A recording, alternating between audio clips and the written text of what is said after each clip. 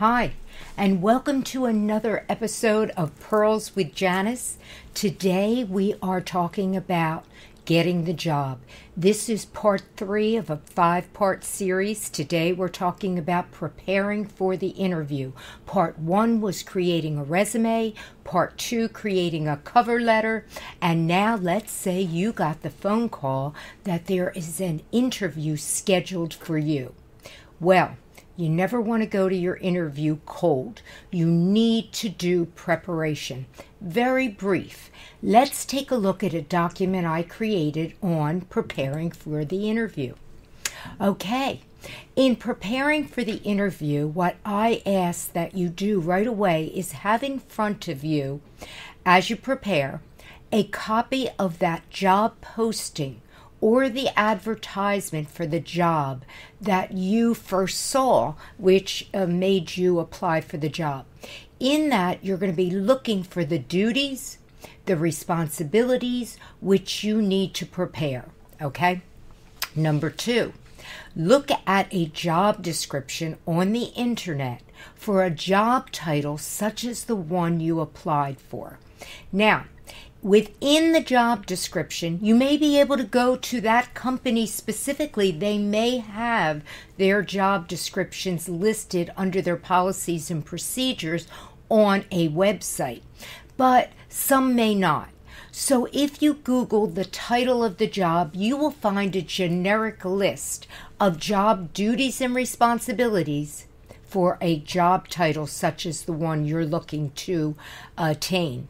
Now, you're going to look for job qualifications in that job description, the skills that are needed, the abilities that are needed, and the education that's expected so that you could be selected for the position. Now, so we have the job posting, we have a job description in front of us, and now you're going to also have a copy of your resume. You are now going to look at the duties and responsibilities, the qualifications, the skills, the education that are listed in these 2 documents, and you're going to pull out your resume and you are going to try and match where you have a similar skill, a similar qualification, a similar educational background as that job posting or job description. So you're trying to be prepared to say why it is that you're the best person for the job. Now, let me pull this down a little bit, or up. Number 4, you're going to also do research on the company that you're applying to, the school you're applying to, the bank you're applying to, whatever agency or group it is that you're applying to. You need to learn about them. Now, some of them, again, will have a terrific website. They'll talk about their goals. They might even have a strategic plan that talks about their 3-year goals or 5-year goals. They may have their policies and procedures up. They may have a lot of information about their history of their company and the number of employees, etc.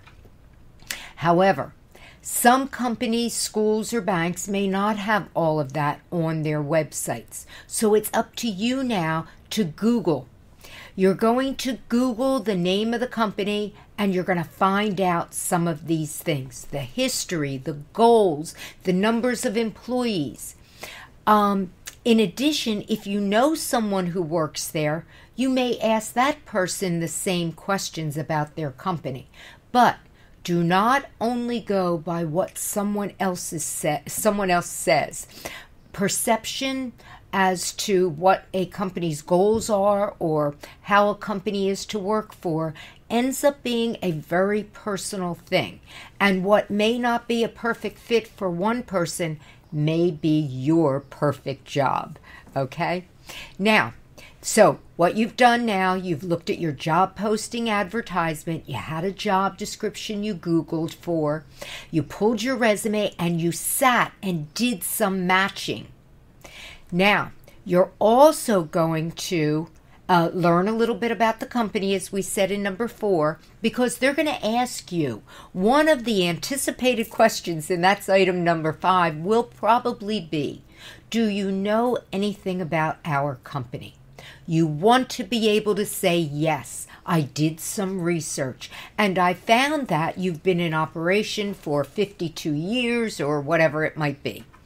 Now, if it's a school, you're going to definitely want to go on the Department of Ed website, find out about their test scores, find out a lot of information on those school report cards. You may even go to their website and find a lot about their school.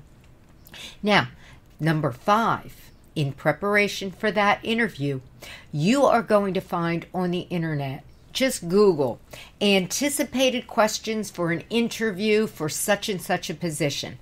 But I'm going to list for you a few questions that will definitely be asked of you.